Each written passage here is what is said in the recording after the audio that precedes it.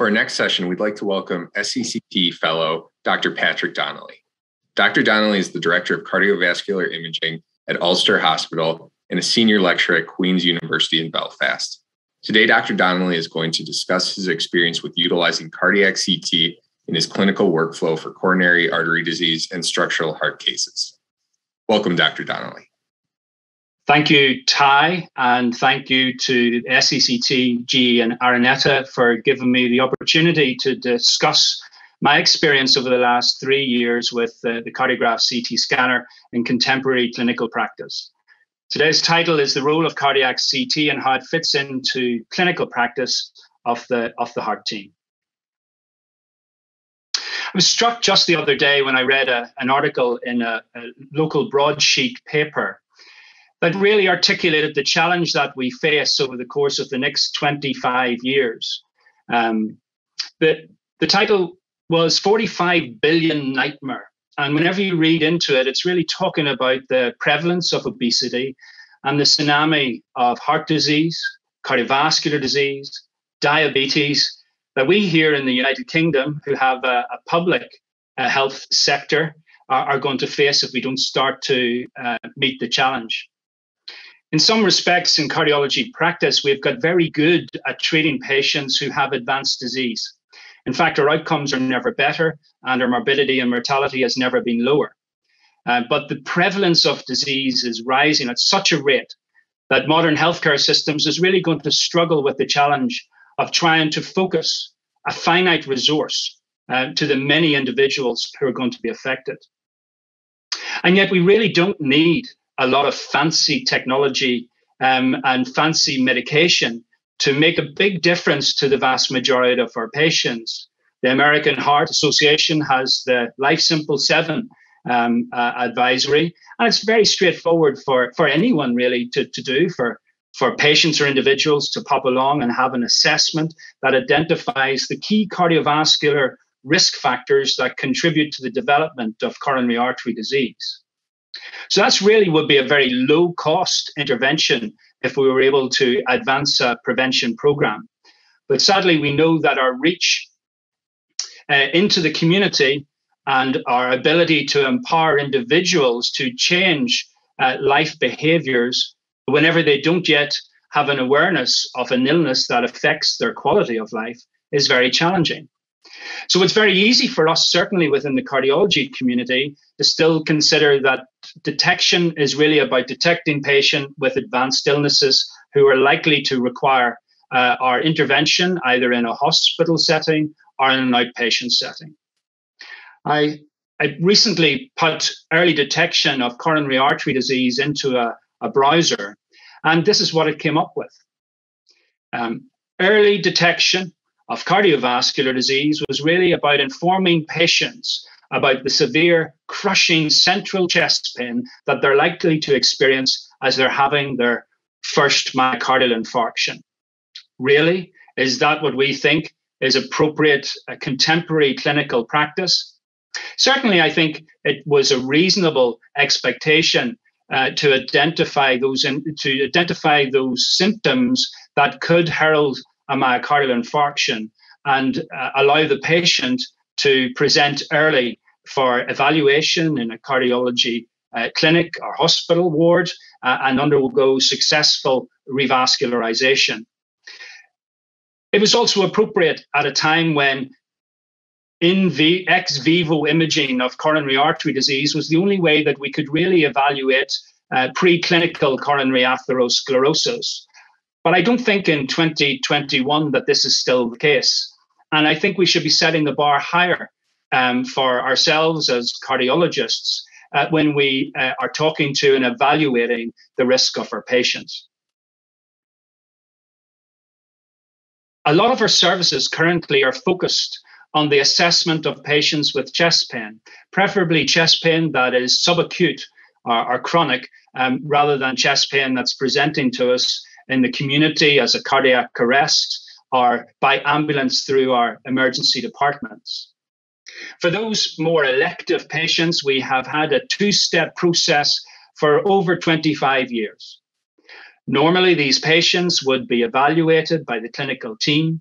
They would undergo a non-invasive imaging test and subsequently have an invasive catheter coronary angiogram performed if that non-invasive imaging test suggested that there was some abnormal features, perhaps indicative of coronary artery disease.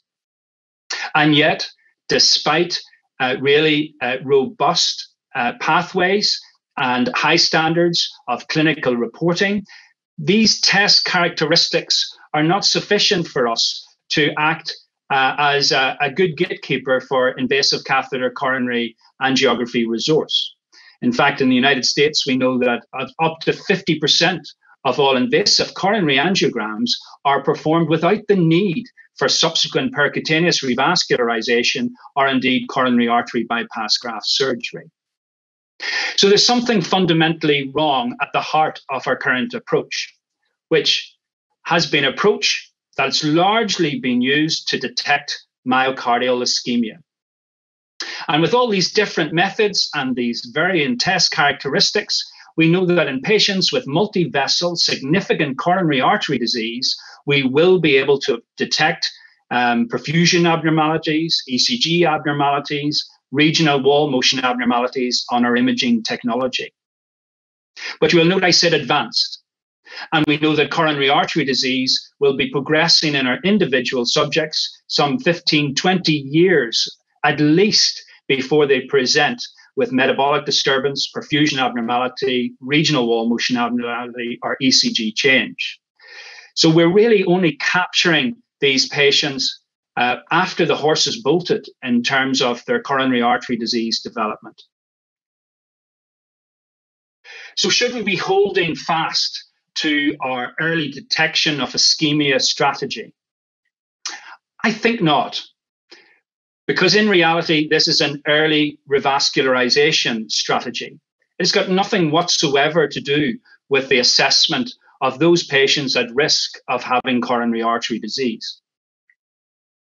And in fact, we know from large multi-center studies over many years now that revascularization doesn't really change hard cardiovascular outcomes such as morbidity or mortality or myocardial infarction rate associated with the presence of disease. So perhaps we're really chasing the wrong thing whenever we're chasing who would benefit from access to a limited resource, namely cath lab and revascularization. And perhaps a bigger bang for our buck will be best focused towards identifying those patients who have coronary artery disease, both preclinical and clinical. There can be no doubt that the recent studies of ischemia and of course the Scott Hart study has really helped shift our opinion as to what we could be potentially achieving for our patients if we had access to cardiac CT technology. In David Newby Group's study, comparing standard of care, normally treadmill testing or some form of imaging test versus a CT first strategy, there were substantial differences in outcome for our patients who were identified as having coronary artery disease by CT. And with that, there seemed to be an increase in compliance over time with life-saving, risk-changing cardiac medication.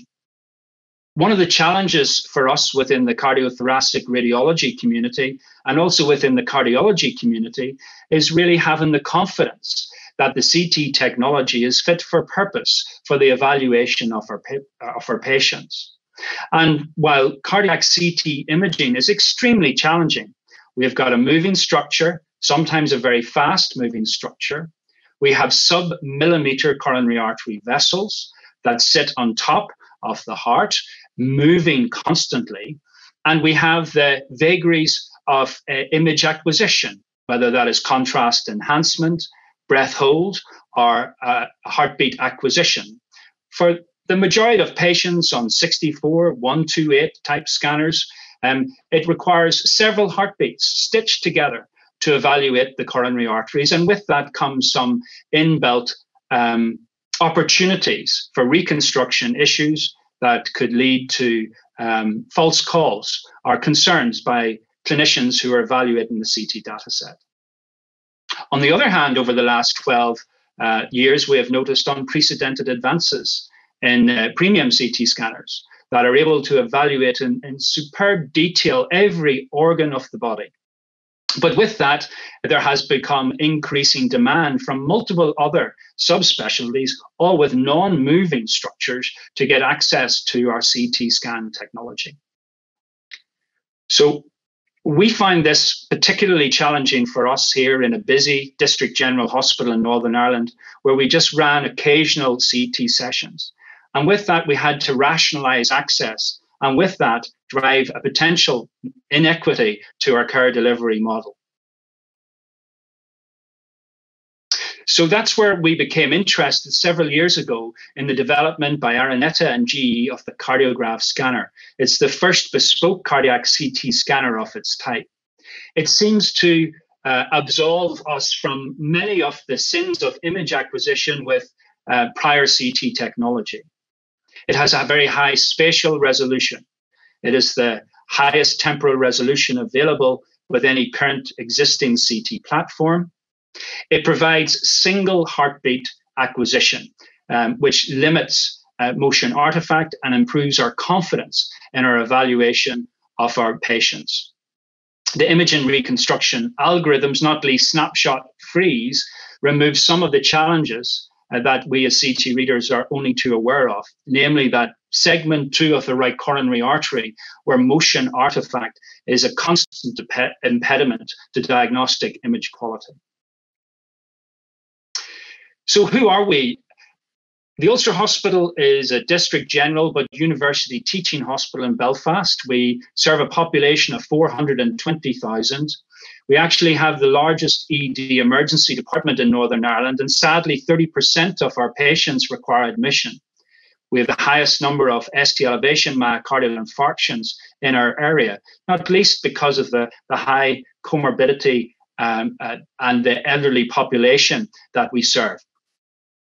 The Cardiograph was installed in 2018, and we now have a 5-day-a-week service that's supported by both cardiology and radiology departments. We receive referrals from the Rapid Access Angina Clinic, which is a program set up to evaluate patients with stable chest pain thought to be of cardiac origin. And we try to see these patients within a 2-week window. And we're using the cardiac CT to help us identify those who most need our very scarce nursing and medical resource. Increasingly, particularly over COVID, we have been imaging our emergency department patients. This is despite the fact we have a 0 and 1 hour troponin rule-out pathway, which is extremely valuable. But we also find a lot of patients will have non-specific STT wave changes or clinical presentation and have very small troponin elevations above the 99th centile. So for us in Northern Ireland, that would be a troponin T level greater than 14, but probably less than 50. And in those individuals, having access to CT allowed us to define pathology and to determine the significance of their presentation in terms of coronary artery disease or acute coronary syndrome. And we were able to confidently decide who was going to use our very limited access to the cath lab during COVID. Cardiology ambulatory hub referrals we receive from our ED clinical staff and other medical subspecialties. And increasingly, we're using cardiac CT for inpatient workup for those patients who have decompensated with their cardiac condition and now merit some form of advanced intervention. Our valve surveillance program, which has been used to monitor patients with valvular heart disease over a timescale of years, we would take automatic referrals for them once those patients are reaching criteria where an intervention such as a surgical valve replacement or indeed a percutaneous or transcutaneous valve procedure is being anticipated. And increasingly, we are taking referrals from the familial hyperlipidemia clinic and, of course, the erectile dysfunction clinic, where there is some evidence to suggest patients are presenting to those clinics due to underlying cardiovascular disease. I want to share with you just some of our case examples over the last number of weeks and months, so that we can get a better feel of how we're using the Cardiograph system, which is, we're very fortunate to have a dedicated cardiac system for the evaluation of our patients. So the first individual is a 63-year-old male who presented to a rapid access angina clinic with typical exertional chest pain. Two risk factors, namely hypercholesterolemia and hypertension. And the pretest probability for this individual, based on a modified Diamond-Forrester criteria, was 61%. So definitely an individual worthy of further testing. Traditional pathways would say CT or indeed functional imaging tests. CT rather eloquently demonstrates the coronary arteries. The right coronary artery here demonstrates atherosclerosis in all three segments, with a partially calcified plaque present in the mid-segment. There's further atherosclerosis within the proximal LAD, and there's a little bit of atheroma evidenced within the proximal left circumflex. When we did this study as part of an evaluation using CT-FFR, so we were able to compare our findings with what we found at invasive catheter coronary angiography. So the moderate right coronary artery stenosis seemed mild at best. Invasive catheter coronary angiography, a little bit of disease in the LAD wasn't very well identified, nor was the minor disease in the left circumflex at invasive catheter coronary angiography. But I suppose I think I want to just clarify that the CT-FFR results in this particular case confirmed that this patient had no evidence of an ischemic inducing lesion. So where before we would have perhaps performed a functional test followed by an invasive catheter coronary angiogram, we were now able to perform a CT coronary angiogram, identify plaque and totality of plaque burden, the degree of stenosis, and cross-reference that to the level of myocardial ischemia that the patient may have been experiencing. So in one test, we were able to avoid that two-test strategy for our patients. And as our experience has grown with the use of HeartFlow CT-FFR, we are now very comfortable about the results that we get from HeartFlow, and very often no longer feel the need to move a patient towards invasive catheter coronary angiography. About 40% of patients that present through our rapid access angina program do not have a significant coronary artery stenosis, but they will have a burden of coronary artery disease. Given that we know that patients with coronary atherosclerosis are at higher risk for hospitalization with myocardial infarction, and indeed they have a higher mortality, I don't think it's fair for us to just ignore them because our current strategy is focused towards revascularization. Working with some key opinion leaders in the field and University College London, we have put together the Southeastern Trust Cardiac Prevention Programme, which picks up these patients with mild to moderate coronary atherosclerosis and engages them in a behavioural change lifestyle intervention programme, which we hope, if we follow up over time, will lead to an improvement in their outcomes and less likely, and make it less likely for them to be admitted to our heart ward for revascularization after myocardial infarction. Traditionally, we have perceived cardiology, cardiac CT, particularly among the cardiology community, as a rule-out test. In fact, with software and technology that the cardiograph can give us, it is absolutely a rule-in test. This is the case of a 62-year-old female who described breathlessness. Her pretest probability was 7. So based on our current evaluation of these patients, she's female, she's breathless with a pretest probability of 7. Contemporary practice would most likely have suggested that she didn't require any further cardiology evaluation. Yet when we undertook her cardiac CT on the presumption that her chest pain could be an angina equivalence given its onset, we find someone with really quite advanced coronary artery disease. Her right coronary artery has significant lesions in segment 1 and 2, with a very critical lesion in segment 2. Her LAD has a very significant lesion in the proximal segment. There's further tubular disease in the mid-LAD. The ramus intermedius has some osteal disease, but it's a small caliber vessel. And while there was a left AV circumflex, which was small, the lateral wall of the heart was supplied by a large obtuse marginal branch. And you can see here that there is a long area of significant tubular, partially calcified plaque disease. When we ran CT-FFR, our anatomic significant stenosis correlated extremely well with a high burden of myocardial ischemia. So perhaps this was a true angina equivalence.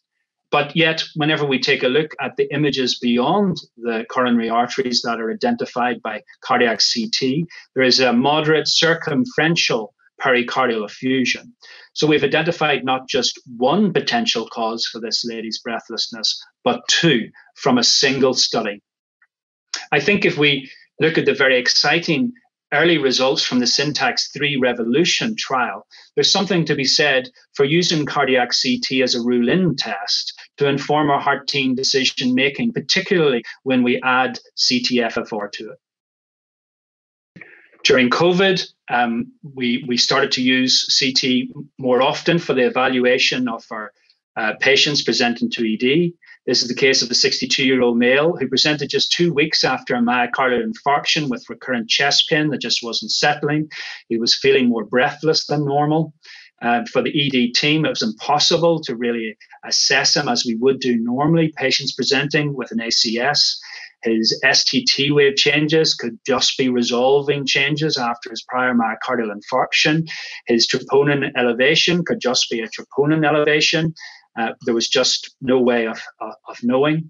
So was this a problem with this patient's medication, their stents, or was this just a resolving myocardial infarction? This first image is an image from the cath lab after their successful percutaneous revascularization of the LAD. And these CT images show some plaque within the left mainstem, which is non-occlusive, a well-deployed stent within the proximal LAD, and a good caliber contrast-enhanced coronary artery reaching the apex of the left ventricle. So I'm no longer worried about a stent complication, having seen these images. On CT, we were able to identify that the anterior, particularly the mid and apical anterior wall, was thinned compared to the basal anterior wall. And there was some layering at the apex of the left ventricle. So the wall, I'm not sure you can truly appreciate this on the projected image, but you can see the endocardial wall well and a slightly different attenuation value for a mass or a lesion adjacent to the wall. And this was consistent with an apical thrombosis secondary to a myocardial infarction, which is transmural. When we performed transthoracic echo using SonoView, you can see this thrombus, but I don't think it's as well depicted as it is on the CT examination. So this is a case which perfectly demonstrated the role of CT in patients who are presenting through ED who are really rather complex, and we have to knock down a series of potential differential diagnoses. But again, we're not just using the coronary artery information. We're looking at the cardiac morphology information, and we're also able to assess the non-cardiac structures as well.